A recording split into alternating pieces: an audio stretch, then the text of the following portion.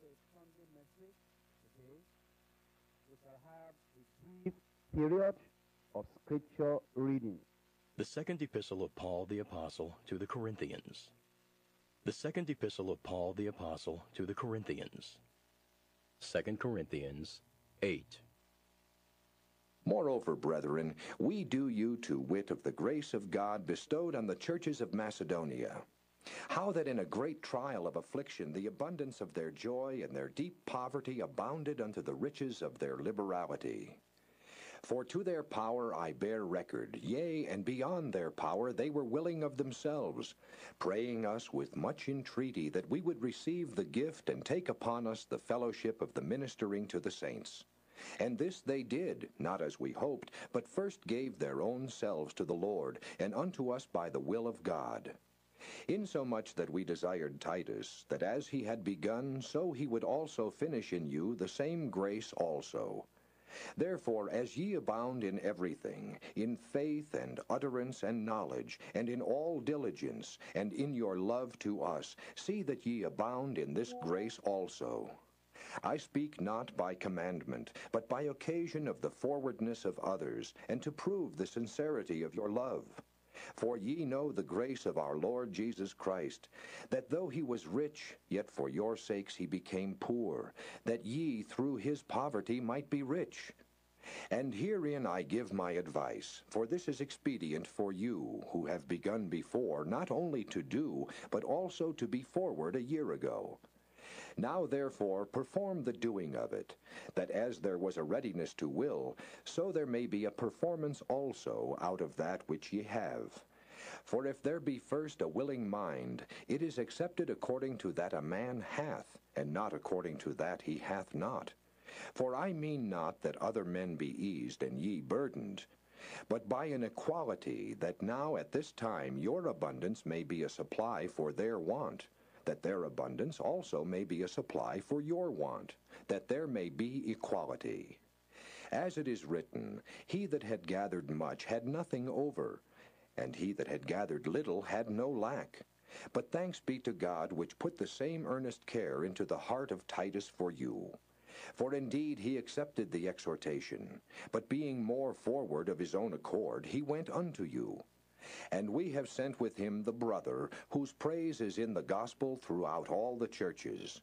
And not that only, but who was also chosen of the churches to travel with us with this grace, which is administered by us to the glory of the same Lord, and declaration of your ready mind.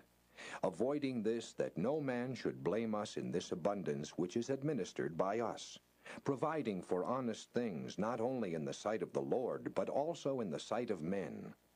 And we have sent with them our brother, whom we have oftentimes proved diligent in many things, but now much more diligent upon the great confidence which I have in you.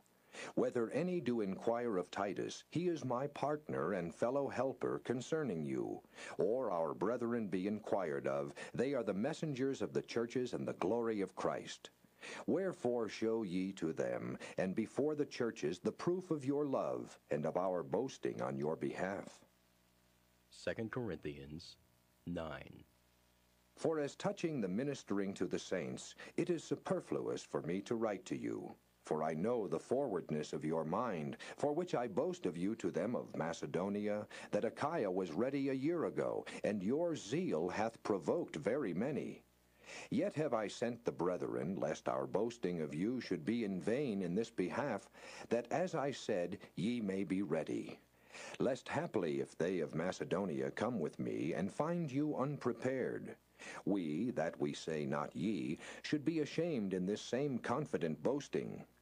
Therefore I thought it necessary to exhort the brethren, that they would go before unto you, and make up beforehand your bounty, whereof ye had notice before, that the same might be ready as a matter of bounty, and not as of covetousness. But this I say, he which soweth sparingly shall reap also sparingly, and he which soweth bountifully shall reap also bountifully. Every man according as he purposeth in his heart, so let him give, not grudgingly or of necessity, for God loveth a cheerful giver. And God is able to make all grace abound toward you, that ye always having all sufficiency in all things may abound to every good work. As it is written, He hath dispersed abroad, He hath given to the poor, His righteousness remaineth forever. Now he that ministereth seed to the sower, both minister bread for your food, and multiply your seed sown, and increase the fruits of your righteousness, being enriched in everything to all bountifulness, which causeth through us thanksgiving to God.